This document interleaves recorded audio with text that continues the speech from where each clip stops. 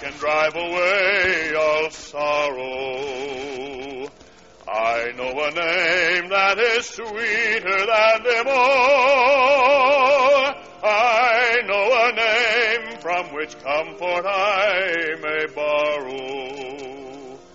When others fail, and when tears of anguish fall, I know a name, a wonderful name. That wonderful name is Jesus.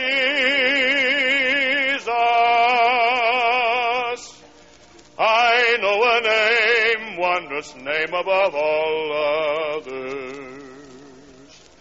O sacred name, by angelic host adored, I know a name that is altogether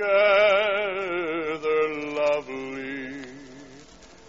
O precious name of my living Christ and Lord,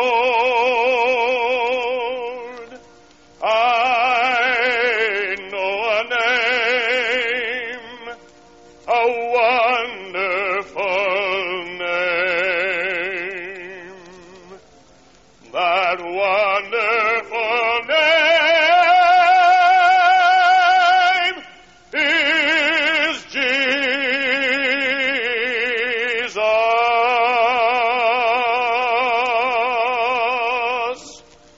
Shall we bow our heads in prayer? Our Father, we are grateful to Thee for Thy faithfulness. Thou dost take the little that we have, and as the loaves and fishes of old, You multiply it and bless it. And we pray that it might be true again tonight. We know there are needy hearts before us tonight. We have no desire to impress anybody with anything except their need of Christ, and we have no desire for anybody to be seen here tonight except Christ. And whatever happens, we want it to be to Thy glory. We don't want any man to get any credit for anything that takes place. So take control of this service at this point. And wilt Thou apply Thy word as Thou alone canst do it, and then woo and draw people to Thy Son for Jesus' sake. Amen. If you'll turn in your Bibles to Luke, the 8th chapter, I'm going to read starting with the 26th verse. And they arrived at the country of the Gadarenes, which is over against Galilee. And when he went forth the land, there met him out of the city a certain man which had demons long time, and wear no clothes, neither abode in any house but in the tombs. When he saw Jesus, he cried out and fell down before him, and with a loud voice said, What have I to do with thee, Jesus, thou Son of God Most High? I beseech thee, torment me not. For he had commanded the unclean spirit to come out of the man. For oftentimes it had caught him, and he was kept bound with chains and in fetters. And he brake the bands, and was driven of the devil into the wilderness. And Jesus asked him, saying, What is thy name? And he said, Legion, because many demons are entered into him. And they besought him that he would not command them to go out into the deep. And there was an herd of many swine feeding on the mountain. And they besought him that he would suffer them to enter into them. And he suffered them. Then went the demons out of the man and entered into the swine, and the herd ran violently down a steep place into the lake and were choked. When they that fed them saw what was done, they fled, and went and told it in the city and in the country. Then they went out to see what was done, and came to Jesus, and found the man out of whom the demons were departed, sitting at the feet of Jesus, clothed and in his right mind. And they were afraid. They also which saw it told them by what means he that was possessed of the demons was healed. Then the whole multitude of the country of the Gadarenes round about besought him to depart from them, for they were taken with great fear. And he went up into the ship, and returned back again. Now the man out of whom the demons were departed besought him that he might be with him, but Jesus sent him away, saying, Return to thine own house, and show how great things God hath done unto thee. And he went his way and published throughout the whole city how great things Jesus had done unto him. When you read this story, you naturally feel sorry for the demon-possessed man. But you don't need to waste any sympathy on this man, because when the story ends, he's clothed in his right mind and everything's fine as far as he's concerned.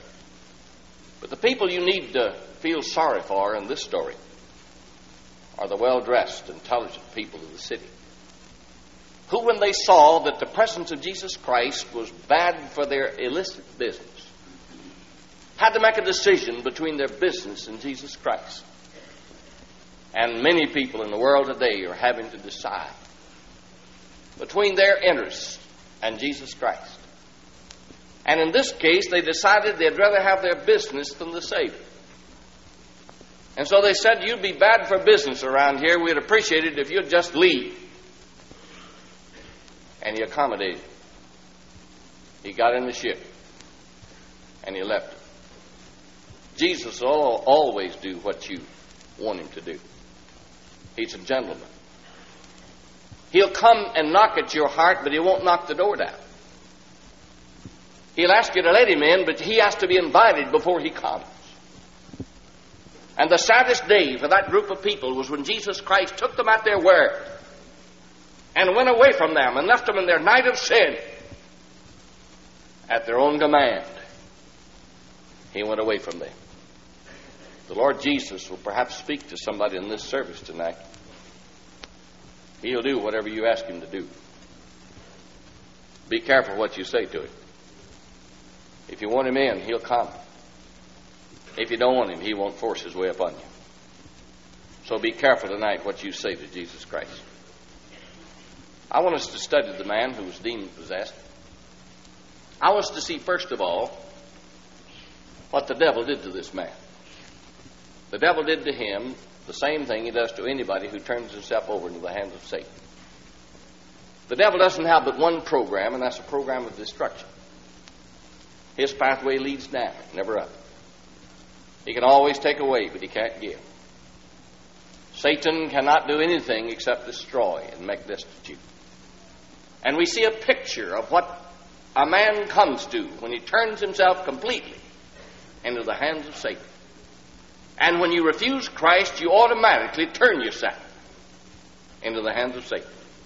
And in this 27th verse, we read the story. And he went forth to land, and they met him out of the city a certain man which had demons long time. This man was an old-time sinner. Maybe one time he was a fine young man like somebody in this audience tonight, with great ambitions, clean-limbed and strong and determined. But somewhere in his life he said no to Jesus Christ and decided to allow the devil to control his life and the control of Satan over this man's life through the years. Brought him to this pitiable state, just like it will any person who decides to let Satan control his life. And so he had been a house of demons. So under the control of the devil that the devil was actually using his body to house demons. And so he was an old-time sinner. Anybody, if the devil could do anything for anybody, he certainly could do it in that length of time. But if you'll notice, the longer a person serves the devil, the lower down he gets. If he had any program except a program of destruction, he'd lead you upward instead of downward. And it looks like any sinner would look at what Satan does to other people and learn his lesson and automatically turn to Christ. But people don't do that. They watch sin cut down one generation and then they follow blindly into the steps of the generation that went before. And fall into the same traps and lead the devil's same lives. And have their lives wrecked just like folks who went before. And then we notice what the devil did to him. And wear no clothes. He had robbed him even of the material things with which God loves to bless us. You know, if you have anything material, it came from God. It didn't come from the devil. Sinner or Christian. If you have a house, God gave you your house. If you have a car, God gave you your car. If you have a job, God gave you your job. He puts the food on your table. He puts the clothes on your back. He causes your heart to beat. He makes the blood to course through your veins. If God took his finger from your heart, you'd be dead in a second. God does everything good for anybody who has anything good. All of it came from God, none of it from Satan. The Bible says every good and perfect gift cometh down from the Father of lights, in whom there's no variableness, neither shadow of turning. But all Satan can do is what he did to this man, is to rob you even of the material things with which God blesses. And here this man, after serving Satan all these years, we find him completely destitute and even without clothes. Back during the Depression years, I preached in the largest rescue missions in this nation. I preached to men tramping back and forth over this nation. Whole army of them. I preached to as high as 1,000 of them in a single service. I preached to them with the thousands. I dealt with them personally with the scores, and I led great numbers of them to Jesus Christ. I've seen them coming off the streets in every conceivable shape. I've seen them on zero nights coming off the streets with their feet wrapped with rags begging for a pair of shoes. I've seen them with little seersucker suits pinned up with a safety pin begging for an overcoat. And when they open the pin and open their coat, they wouldn't even have a shirt under their seersucker coat. Always begging for rolls, begging for coffee, a place to sleep, tramping, begging back and forth across this nation. Destitute men in arms. And after having preached to those men and dealt with those men, I had the first one up. The very first one up. To tell me he was in the condition he was in for any other reason than sin. Every one of them would admit that it was sin and Satan in control of their lives that led them to destitution and sent them out in that sort of a shape. Mel Trotter said, I've been a mission man for 40 years. He said, I've seen thousands of religious tramps, but he said, never once in my life have I ever met a Christian bum. David said, I've been old. I've been young, and now I'm old. And I've never seen the righteous forsaken or his seed begging bread. The devil is the one who makes people destitute. But worst of all, the absence of clothes indicates a man's guilt before God. When Adam and Eve sinned, the first thing they recognized was that they were naked. And turning yourself into the hands of Satan deprives you of anything with which you can appear accepted before God. It strips you naked and makes you ashamed and guilty before God. And this man's nakedness is a type of the condition of a poor lost soul with nothing with which he can stand approved before God. And then the next thing we see the devil did for him, neither abode in any house. He broke up his home.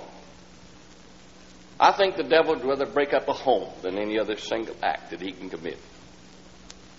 And he's having a field day in America because about 40-some-odd% of all the homes in this nation at the present time are being broken. Whenever a nation comes to the place that it ignores God's law concerning marriage and the sanctity of the home, it's flirting with disaster and it's flirting with judgment. And this strong pillar of the home has just about been snatched from beneath the foundation of our supposedly Christian civilization. And the attitude that people are taking, and with the devil in the heart of one or both couples in a home, ripping and tearing apart homes in this nation, has us tottering on the very brink of God's judgment tonight. And if the devil can break a home, he can leave marks and scars on children that they'll never get over, and he can make it so children who are raised in homes that are broken over their heads are almost impossible for them to ever establish a home that'll stay together. And if you allow Satan in your home, if you allow him in either of your hearts as parents, if you give him an inroad, the first thing he'll try to do, and the thing he will possibly do, and he's so successful at it, is to rip your home apart and send you out without even a roof over your head. That's what he had done to this man. The devil can't keep a home together, but he can sure tear them up. I preached in this state many years ago in one of your largest cities. Preached for 7 weeks. And we had a revival out over the air. I was preaching every morning for 30 minutes, and people got saved, listening to the radio. They'd call in and say, I accepted Christ. They'd come to the meeting and stand up and say, I trusted the Savior. They'd call in and say, how do you get saved? I heard your message. And we were having a revival over the air. And one morning I'd preached. I was in the office answering some mail, and I heard a man outside asking for me. And I heard the lady say, he's in the inner office there. He'd be glad to talk to you. And the man walked to the door and stood leaning up against the door jamb looking at me, and I thought, well, he wants to talk to me. I'll let him speak first. But he stood there for quite a little bit before he said a word, just looking at me. I was looking at him, sizing him up while he was sizing me up, and I came to some conclusions about him before he ever opened his mouth. I knew he was intelligent. I knew he had on a good suit of clothes. I knew he'd slept in his suit, and I knew he'd been drunk. I knew all that before he ever said a word. And finally he said, you the fellow preaches over the radio? I said, yes. He said, I hear you every morning. Or my wife hears you every morning. And says, I heard you while she was listening to you. He said, I want to talk to you. And I said, come in, sit down. He sat down across the desk from me, and I said, what can I do for you? He said, well, sir. He said, I got trouble. I said, what kind of trouble? He said, the worst kind. He said, you never saw a fellow with bigger trouble than mine. He said, the devil has taken me all the way to the bottom. He said, preacher, I've reached rock bottom. I said, well, tell me about it. He said, well, I have a wife, wonderful Christian wife, and 2 fine little children. He said, I'm a carpenter, first class. He said, I make a big salary. I draw my paycheck. The first thing I do is to go to the bar and get drunk, and then I gamble away what I have left, and then early Sunday morning or late Saturday night, I go home and start a row with my family and abuse my wife and children, and said my wife's been telling me she wouldn't put up with it, and I didn't believe her, and so I went home drunk Saturday night and started a row, and she put me out of the house. And he said, preacher, I've slept in my automobile for 2 nights. I don't even have a roof over my head. He said, I've destroyed my home. He said, I'm as low as you can go. And he said, I heard you on the radio, and I wondered if you could help me. I said, no, I can't. He said, you can't. I said, no, I can't help. I said, I'm just as sorry as I can be, mister, but I said, there isn't one thing, not one thing on the face of the earth I can do for you. When I said that, he put his head down on the desk and started to sob. And he sobbed and sobbed. And after a while, he looked up through his tears and he said, preacher, isn't there anybody? Isn't there anybody that can help a poor old sinner like me? Isn't there anybody? I said, yeah, I know somebody that can help you. He said, you do? I said, yes. He said, who is it? I said, his name's Jesus. And when I said Jesus, he fell out of that chair like you'd shot him with 30-06. And I got down by his side and led him to Christ. We got up off our knees, and I was taking him through some verses of assurance, and I thought I before he did because I dealt with so many of them. I knew how his mind would work. And I was just waiting for him to think of it, and after a while I lost his attention. I said, he's thinking of it. He looked off in the distance a little bit, and then he turned to me and said, do you suppose my wife knew I'd gotten saved she'd take me back? I said, I'm afraid she would. I said, I know him pretty well. She shouldn't, but I'm afraid she would. He said, would you go in to see? I said, nothing would please me any more than that. And he almost jerked my arm out of the socket. He said, come on, my car's right out here in front. He dragged me out in his car, and we tore out across town, and he came to us. I said, that's my house. I said, you park around the corner and stay out of sight. If she sees you, she'll go out the back door, and we won't catch her in a week. And I said, you stay out of sight till I need you. Anything you say, preacher, anything you say. So I went up and knocked on the door, and the door was cracked about 2 inches, and the anxious little face peered out through that crack. And I said, my name's Fred Brown. She threw the door open and said, I hear you every morning, preacher, come in. There are the 2 little kiddies on the floor. I talked to her for about 5 minutes, and she gave me a marvelous testimony. Didn't mention her husband. She didn't either. She had a stiff upper lip. Finally, I said, the reason I came to see you is I have somebody outside who wants to talk to you. When I said that, she drew back as if I'd slapped her in the face. She said, my husband. I said, not exactly.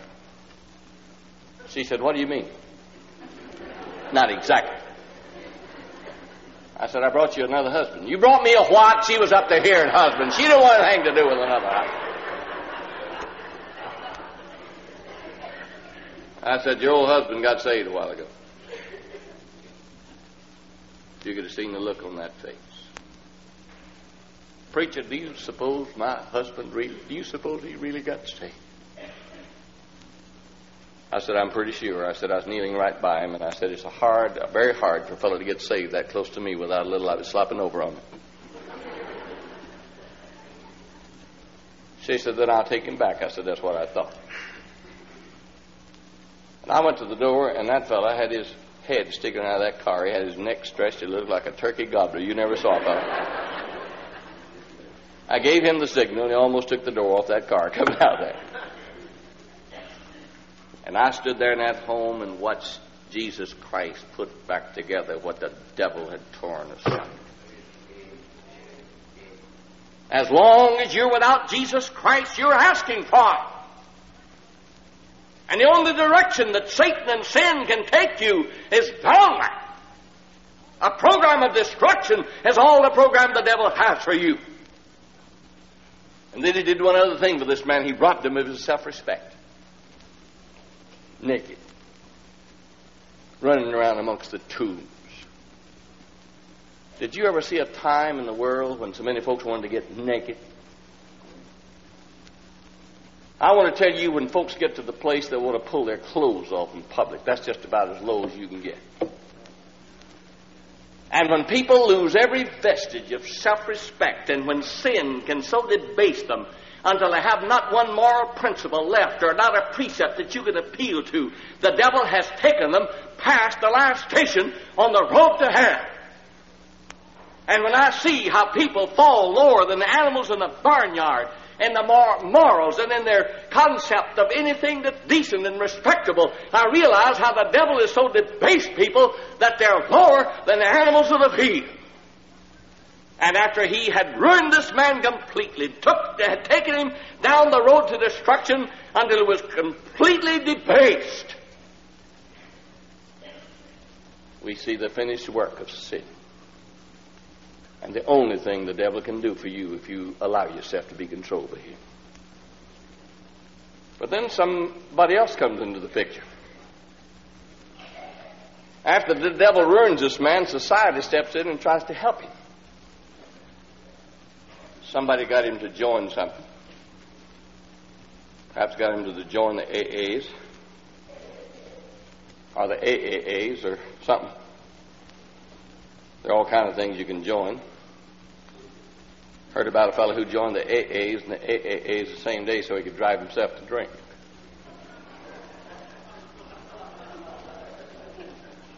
Somebody gave him a towel and a bar of soap. Somebody gave him a suit that her husband had gotten too big for. And somebody wrote it up in the do-gooding report.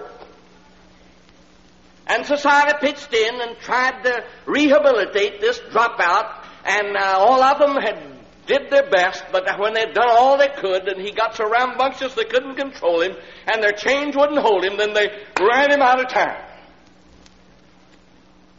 The more I see of society, the less I think of it.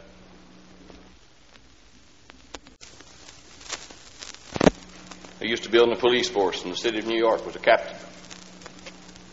Conrad Jensen told me in Schroon Lake, New York, he said, Fred, I'm on 100th Street in Harlem. He said, that's the roughest street in New York. He said, the only way that we're allowed to turn off a fire hydrant in 100th Street, Harlem, is for two of us to back up to it with drone automatics while the third one turns it off. He said, if we try to turn it off any other way, he said, we get our heads knocked off. And he said, if we try to do it any other way, we're fired from the force. But he said, I've been in 100th Street, Harlem. I've been in the Brownstone area, and I've been in the penthouse regions of New York. And he said, Fred, I want to tell you that what goes on in the penthouses in New York City makes what goes on in 100th Street, Harlem look like peanuts. He said, the dirtiest, rottenest segment of society in this United States is the high society of this nation. And that's where the folks who sit down their little, stood up in their little ivory towers and put temptations before people. And then when they fall into the trap, then they have a way of getting them out of sight. And society is the one that puts the temptation in the path. And then when their members who are weak fall and they can't help themselves, then the rest of them tries to get them out of sight. They don't have the solution. Trying to help their fallen members is like the blind leading the blind, and they both wind up falling in the ditch. Back during the war years, Second World War, when this juvenile delinquent thing first got started, I was preaching, as I have been for 38 years, all over this nation, and I was in 9 cities in a row where the ministerial association of the city and the city fathers got together and tried to have something that would be beneficial to their young people and to try to keep them from becoming delinquents. 9 cities in a row. And you know what they did in every city? In every single city, without one exception, they did the same thing, without exception. They threw a big citywide dance on Saturday night for the young people to try to keep them out of trouble. If they'd mapped out their strategy in hell, they couldn't have come up with a cleverer way to destroy the morals of young people than that. And the one thing that has enticed more to sin and caused more characters to be ruined than any other thing that American people practice is the first thing the society thought of to try to preserve young people. But they were way ahead of the game, because if some little innocent girl gets caught, they have a Florence Crittenden home in a distant city they've already prepared, and they can slip her out of town at night, and she can have her baby and come back home, and nobody knows the difference. Society comes along and puts liquor under everybody's nose. Got to have it. And then when some member of society can't contain himself and becomes a blithering alcoholic and starts embarrassing his host by messing up the Oriental rug and becomes a nuisance and can't control himself, they have a nice Keeley cure off in some distant city. They can ship him out and try to dry him out. They don't have the answer. And this clumsy world and its clumsy effort to try to undo what it does by placing temptation in people's path, and when the devil has ruined a man, there's not one thing that society around him can do to elevate him. And they don't have the answer, they don't have the solution, and all the efforts wind up in the same way, a dead-end street with nothing done for the person, and his condition worse than when they took hold of it. So here we have a champion in life's dropout, wrecked by the devil, and society can't help him. It looks like a hopeless situation, doesn't it? But one night when it looked hopeless, and was as far as all man's help was concerned, a little boat came across that lake, and seated in that boat that night was one who had a light in his eye that was never seen on land or sea. And the only person in all this universe who had a solution to that poor man's problem was the one seated in that boat that night, and that was Jesus Christ. Aren't you glad one time when this old world was going down with all hands aboard and not a lifeboat pushed out from a surrounding world? Aren't you glad that Jesus Christ laid aside, as one man expressed it, laid aside his crown and became the Milky Way, and threw off his robes and became the evening cloud, and stepped from world to luminous world and dropped as a babe in a manger in Bethlehem? And when this world was going down with no help and nobody to help, Jesus Christ came to seek and to save that which was lost. Aren't you glad he came when there was nobody else that could help us? And when he stepped off on that shore, that demoniac saw him. He was accustomed to run and hide and cut himself, but instead of that we see him drawn as a magnet toward Christ, until finally he runs and throws himself at the feet of Christ in a huddle. He saw something in the face of Jesus Christ he'd never seen in the face of another man. He saw love and sympathy and understanding and forgiveness, and what he saw in the face of Jesus Christ broke his old sinful heart. And if this poor lost world could just get one glimpse of the compassionate face of Christ, surely would break the world's heart if they could see their own solution is in Jesus Christ. And here we have this man at Jesus' feet. Now, you've read about the Great Society. You've read the efforts to help people in this nation.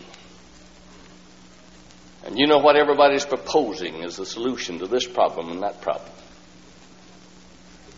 Now, I'd like to see some caseworker take over right here where the Lord Jesus has this man and do something for this character. Now, how did Jesus solve this man's problem? And if you find out how he solved this man's problem, you find out how every person's problem has to be solved. If a great society is built, it has to be built the way the Lord Jesus Christ built it. First of all, he said, how much do you make a year? How much do I make a year? Yeah. Do you have an income of $3,500 a year? Oh, no, nothing like that. He says, well, that's basic. That's where we got to start. You've just got to have an income of $3,500 a year. That's an essential. You say, now, preacher, you're not opposing folks having an income of $3,500 a year, are you? No, I don't care if folks have an income of $25,000 a year. I don't care how much income they have. I wish everybody did get $25,000 a year. You say you're not proposing that we don't help folks that need help. No, not at all. But you might be surprised to find out that I believe in poverty. People say, are you against poverty? No, I'm for it. I really am. The Bible's for it. Don't let anybody tell you different. I don't believe anybody in America who can't help himself, a blind person, an old person, or a sick person, I don't believe anybody should be allowed to suffer or go hungry or lack housing. I think we ought to take care of those folks if we have to pawn the homes we live in to take care of them.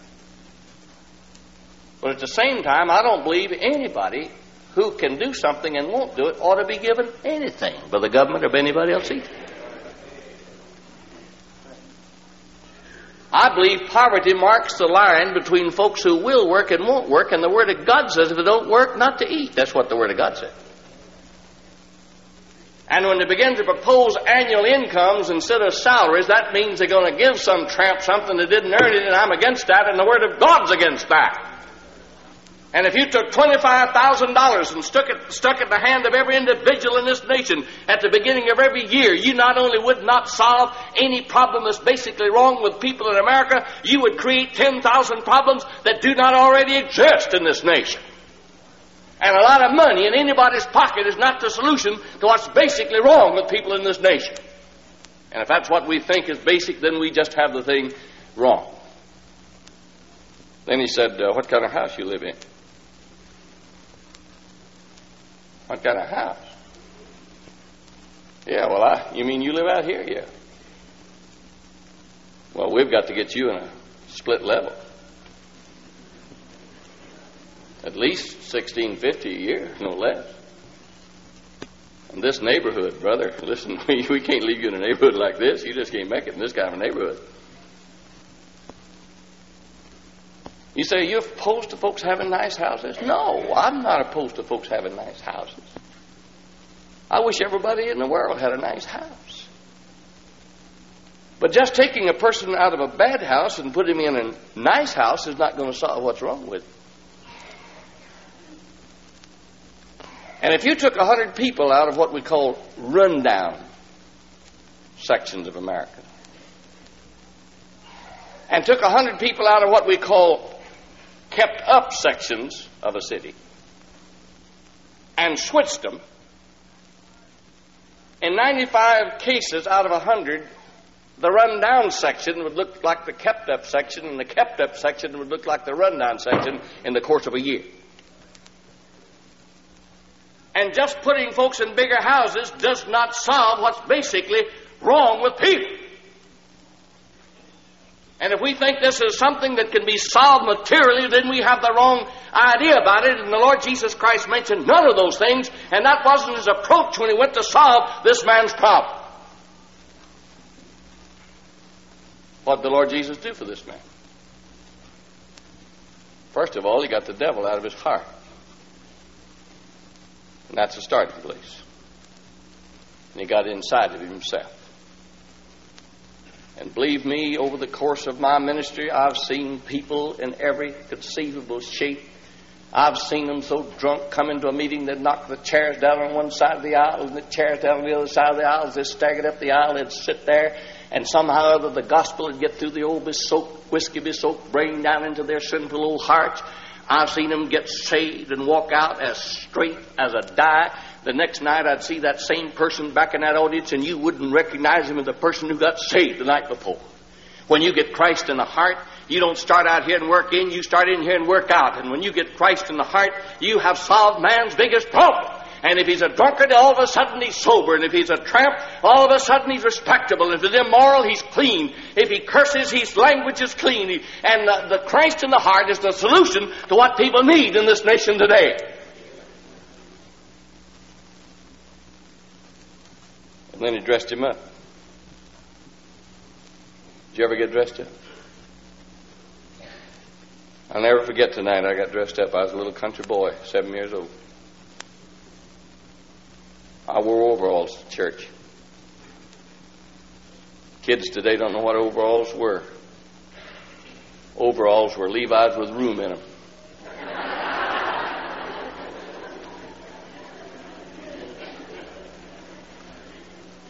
Somebody said to me not long ago, said,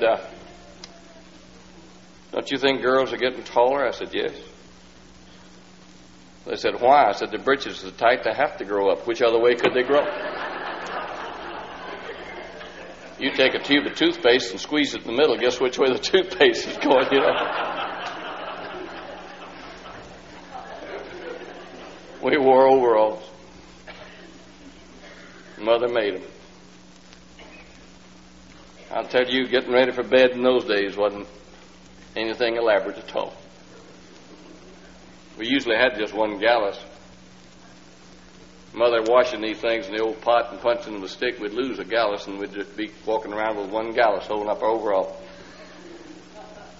Going to bed, you know, we'd wash our feet in the tub at the back door, and then we'd go in, stand by the bed, a little kerosene lamp, we'd turn the cover back, and all we had on was just overalls and a blue shirt. And I mean, that's all. Don't go getting nosy. I mean, that's everything we had on. I mean, that's all we had on. That was the works. These overalls, usually that one gallus was usually fastened with a horseshoe nail here and a stick back here. And we'd get up close to the bed and get our thumb under that gallus and blow the lamp out, drop that gallus and jump. And that's the way we went to bed. I got to where I could blow the lamp out and be in bed and covered up before the room got dark.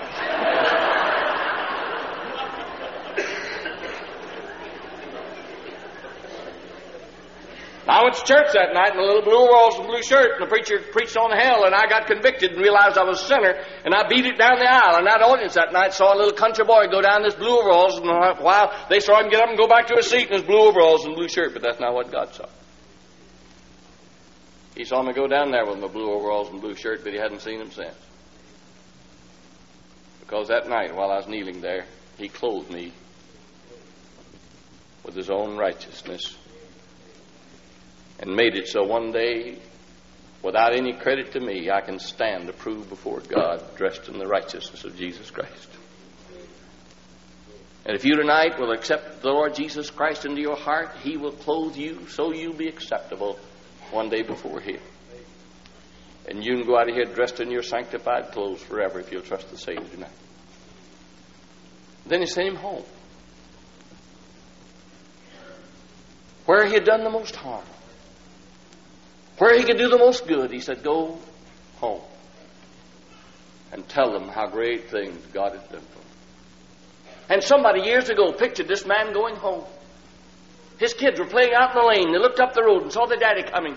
And they ducked down the lane and ran in the house and said, Mother, Daddy's coming. Close the window, close the door, Daddy's coming. Hurry, Mother, Daddy's coming. And she hustled over and bolted the door and fastened the windows. And he came running up and knocked on the door and said, Wife, open the door and let me in.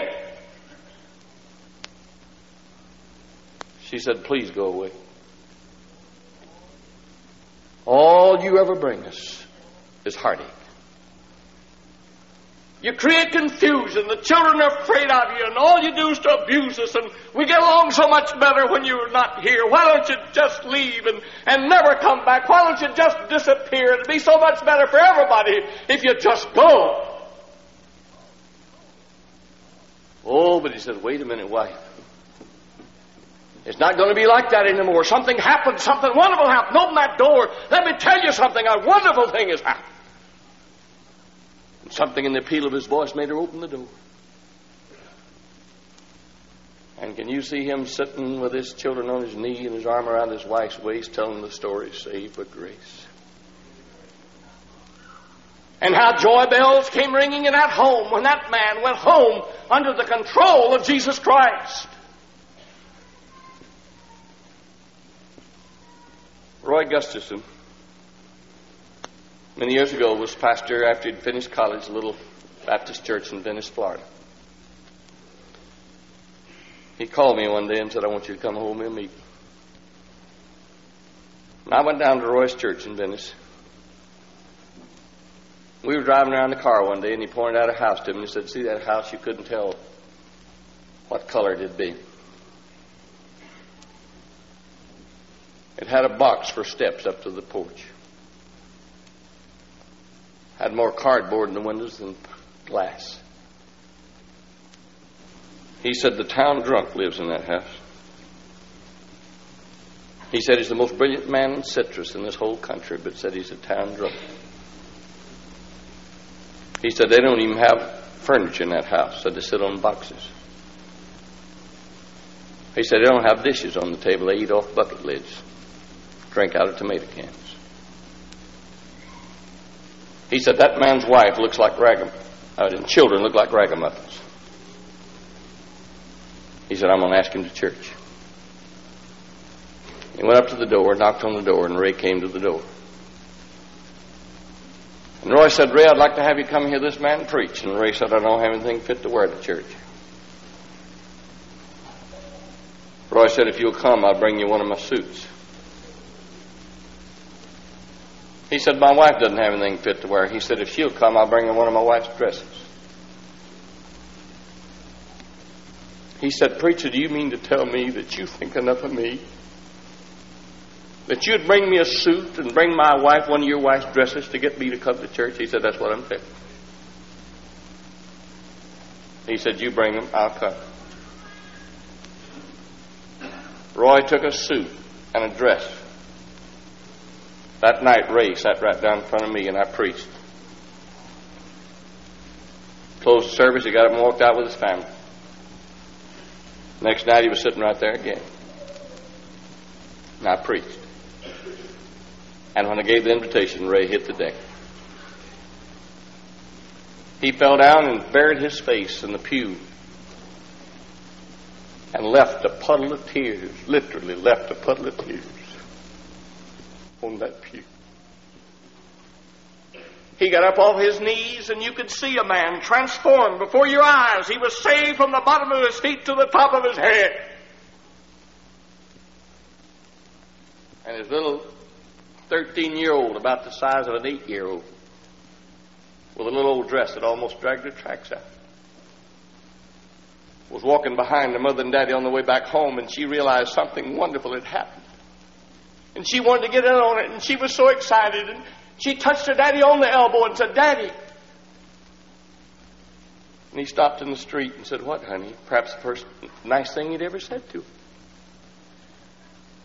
She said, Daddy, did what you do down there tonight mean that you're never going to get drunk again? He said, well, yes, it does. He said, honey, you will never, ever see your daddy drunk again. In 6 weeks, there were steps up to the porch. There was glass in the windows, paint on the house, furniture in the house, dishes on the table, food in the dishes, and clothes on the table. And that man gave more money to God than any man that ever lived in that county up until 6 years ago when he went home to be with the Lord. The answer is Christ. in the heart. And believe me, my friend, tonight, if you're here, you might say, well, preacher, you've been talking about drunks and you've been talking about bums. Listen, if you could see yourself 125 years from this night without Christ in your heart, you'd throw up your hands in horror and run to Christ. I'm showing you that sin, when it is finished, bringeth forth death, and the only solution for you or anybody is to get Christ in your heart, get the devil out of your heart, and get yourself under the control of Jesus. And He'll restore unto you the years the locusts have eaten, and He'll bring joy and peace and gladness instead of sorrow and all that accompanies sin, if you'll let Him in. We're going to sing in a moment. Christ is going to speak to some of your hearts. He's going to knock at your door and ask you to let Him in.